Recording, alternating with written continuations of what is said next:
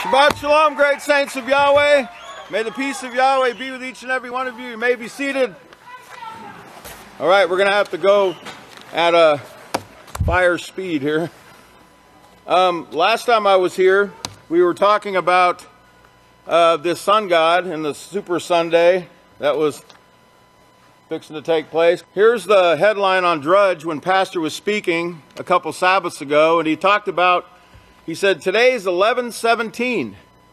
And he said, this new calendar, we're going to be turning this system around. We're going to be turning it upside down. Can you show the next slide? You see that 11/17? That's called, it's no longer the Super Bowl, it's going to be down the toilet bowl. There you go, 11/17. And even if that day wasn't 11/17, certainly the next day was, right? So, go to the next slide, please. We're going to be continuing to expose this man of sin in the midst of tribulation. And I think these messages are being speeded up because we don't have much time.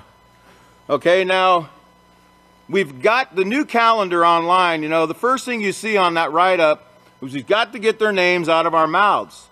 In other words, you know, don't give honor to these gods. Remember Psalm 16:4.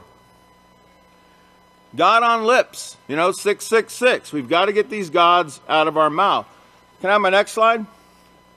Here's the man, Pope Gregory the 13th, Latin name Gregorius the 13th. His born name was Ugo Boncompagni, and he's from a place called Bologna, which I think he's full of. That's pretty fitting. But, you know, I want to title this sermon today, Dragon Pope. And dragon, the great red dragon. Because I want you to notice he was Pope from 1572 to 1585. Now, you know, some of these popes were a little more obvious with what they were doing. Okay? Some of them are great at pretending, but this one was really upfront about what this church is all about. Can I have my next slide? Let's look at his name in Yahmatria. Just look at the first top number. Gregorius the 13th, Ugo Boncompagni, is 1404. Can I have my next slide? 1404, look at that. Dragon. A dragon. And notice it says, it means to see. You know, like the Holy See, or that all-seeing eye. And it says, like serpents, seeing their prey from afar, exercising his subtle impact on heathen governments. You know, this subtle impact, like this calendar that he made, how it had a subtle impact on everyone in worshiping these gods and getting them to be, you know, controlled with these gods, okay, in their mind. Let's go to the next slide. Remember, he's the Dragon Pope. Dragon Pope 666. Please be writing these down because these are all going to be in the book of 666 that the House of Yahweh is going to be putting out. Can I have my next slide? This is what's called, and I think it's cut off at the top, it's called the coat of arms of Pope Gregory the 13th. Now, isn't this interesting? In the middle there, you see a flying dragon. Remember, this is his coat of arms. This is his insignia. It's actually even the insignia of his family. And this is found in the ceiling of the Church of Santa Maria in Araceli in Rome, Italy. Okay? Can I have my next slide? Here's another picture of his papal crest. Now notice this. Now who would be putting a dragon? Really? A dragon. Using a dragon? Can I have my next slide? Coat of arms, 666. Okay, coat of arms. Does anybody here have a coat of arms? Hopefully not, because that's a war insignia. Can I have my next slide? Here's another picture in the Vatican. This is what's in a monument honoring Pope Gregory the 13th. Notice the red dragon, again, in the center. Can I have my next slide?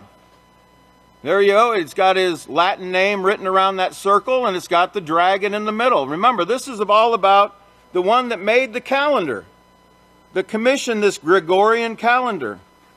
Next slide. Here's the tomb of Gregory the 13th, complete with a dragon at the base. Next slide. This is from St. Peter's Basilica information online, this monument to Gregory the 13th.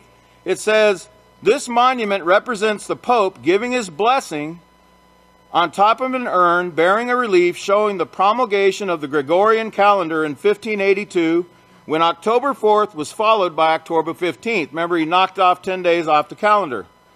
At the sides, there are allegorical statues of religions holding the tablets of the law, and the magnificence at the base is a dragon, alluding to the heraldic device of the Boncomni family. That was their family crest as well, okay? And notice to the right there, a red dragon. This is on their website. This is a Vatican website. Next slide. Here's the epitaph written on the base of that statue where that dragon is. And this time they're calling him Gregoria 13 Pont Max, like Pontifex Maximus, or the high priest of the Roman faith. Next slide. And again, it comes up 1404. What a coincidence, right? Remember, that means dragon. Can I have my next slide? You know, behold, the great red dragon. Okay, now 666. But notice the other two numbers, 1296. Let's look at that. Next slide. 1296 divided by 216 is 6. Okay, so you see the 666 even in that number. Next slide. The third number is 216, which we should all be familiar with. Next slide. Which is 6 times 6 times 6. So you see 666 written all over this, behold the great red dragon. Okay? This is not a coincidence.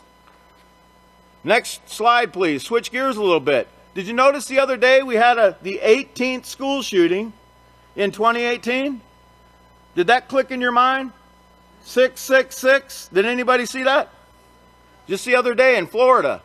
Remember, in Florida is where the other shooting, the Pulse shooting, occurred on 6/12/06. I mean 6/12/16. The same day, Pastor was up here and myself talking about the number 18 on that first page, okay, and the number 666. How many days ago was that from that shooting? Can I have the next slide? What a coincidence. From June 12, 2016 to Wednesday, it says 14th of February, which is the Roman names, 612 days. 612, you remember that number? Wow, what a coincidence. Okay, next slide. Here is a coin, they call it it's kind of like a coin that was cast that year that Pope Gregory the 13th changed the calendar, okay? From the Julian to the Gregorian. He had a decree he put out about this, but this is a coin that commemorated that event. Now I want to look at the flip side of that coin there, you know, the back side a little closer. Can we have the next slide? I want you to notice what you see there. You see a dragon swallowing his own tail, okay? And you see what looks like, they say it's a ram there. And, you know, the ram, now I want you to give you a little background about this calendar.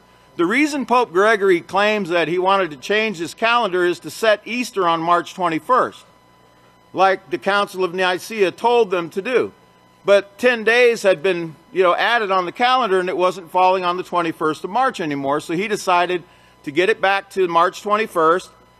We need to knock 10 days off. So March 21st is when the sign of the ram and the zodiac, Aries, actually comes into play. So what's shown there is the circle, the snake eating its own tail, is the yearly cycle where it will always end up on March 21st, Easter Sunday. Remember, this is all about the worship of the Easter sun goddess and the gods and goddesses of the sun.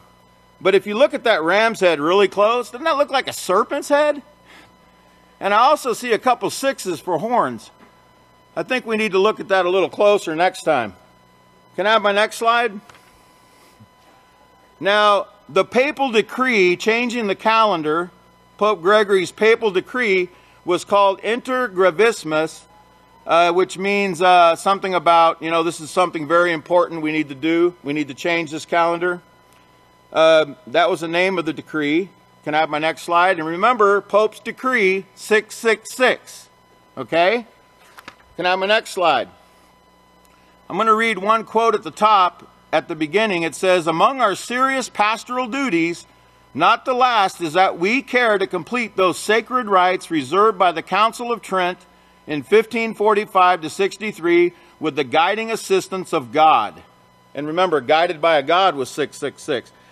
But I want you to notice the 17th, the very last paragraph of this decree. This is a threat against you right here. Everybody sitting in this sanctuary. You ready? Let's show it. 17. "No one among men, therefore, is permitted to infringe on this page our prescription, mandate, establishment, wish, approval, prohibition, suppression, abolition, exhortation, and request, nor dare reckless opposition. But if you tamper with this," he's talking about this calendar, this decree, "Almighty God will take you up with indignation, and you will have the fortune to encounter his apostles, Peter and Paul."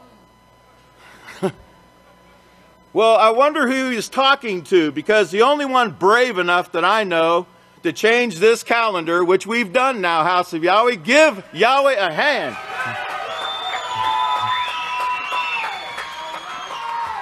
Can I have my next slide, please? Here's the Yahmatria. There's only one number you can use because the other ones were way too big. 3712, that's the Yahmatria of this threat that he made. Can I have my next slide? Look at that. All right? Because the branch and the donkeys, right, are the ones to do this work and change this decree. Are you scared? Next slide. 3712 in the Greek, it means, it's the word fathom, and it's from 3713, and it means to stretch oneself, reach after, long for, covet after, and desire. Because we desire righteousness, right, House of Yahweh? We do everything we can to become righteous. It's from 3735, and it means a mountain, as lifting itself above the plain. Turn to Zechariah 4:7, please, in your book of Yahweh. Zechariah 4:7. On page 718. Again, I got to move rapidly. It says, "Who are you, O great mountain?" Pope Gregory, Red Dragon Catholic Church. "Who are you, O great mountain? Before Zerubabbel, you will become a plain." You know why? Because this mountain's going to be lifted up. It's being lifted as we speak. Okay? Look at verse 10 or verse 9. "The hands of Zerubabbel have laid the foundation of this house. His hands will also finish it, and you will know that Yahweh of hosts has sent me to you." Now turn over to Daniel 2:35 very quickly. Because remember, Daniel shows the destruction of this image of Babylon by the stone cut out without hands. Daniel 2:35. The very last part of the verse, he says, he talks about that image that struck with the stone. The stone is the house of Yahweh. And it says, "And the stone that struck the image became a great mountain and filled the whole earth." And Babylon, again, is going to become a plain. Okay? Next slide. Now, the Gregorian calendar came out in 1582. That was 436 years ago this year. Next slide, please. 436 means to stand against, to resist, to oppose, establish one's position publicly by conspicuously, like putting out a calendar in opposition to Pope Gregory's decree, right? Means to forcefully declare one's personal convictions, to strongly resist an opponent. Isn't that what Zerubabbel means? He who opposes Babylon. Next slide. 436 in the Hebrew is a terebinth. Turn over to Genesis 12 so you can see what a terebinth is. Genesis 12:1 or 12:6 says, "And Abram traveled through the land as far as the site of Shechem to the mighty teacher." That's the word terebinth, okay? The mighty teacher. Who's that? That's right, it's the branch, the one you've tethered yourself to. Aren't you glad? Next slide.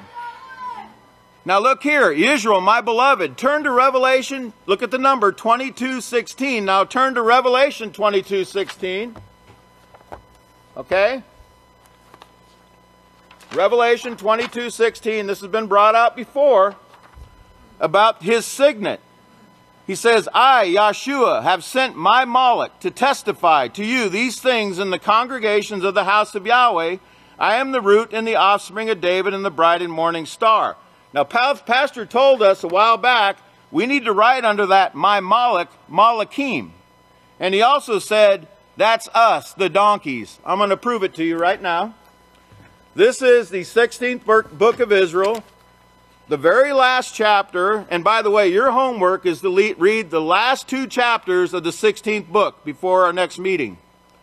Okay, please remember that. This is the very last chapter, 43 and verse 75. Pastor says, now prophecy, that prophecy, you can't beat these prophecies. They're 100% effective. He says, back to Revelation 1:1.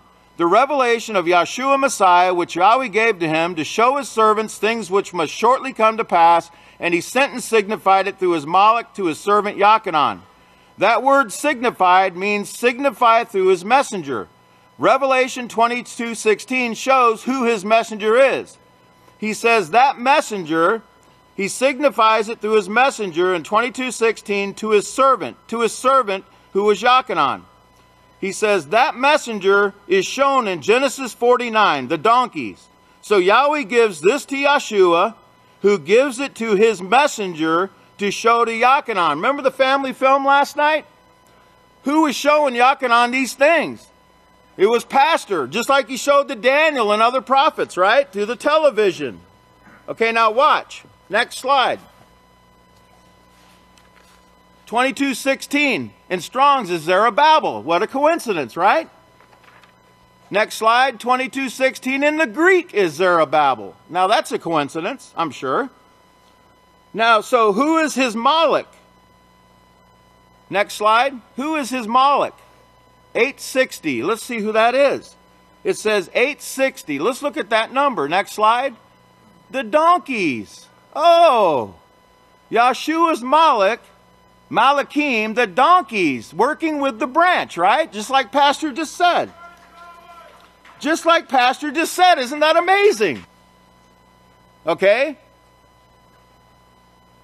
Isn't that incredible? And no, notice this. It's the very word used in Genesis 49:11.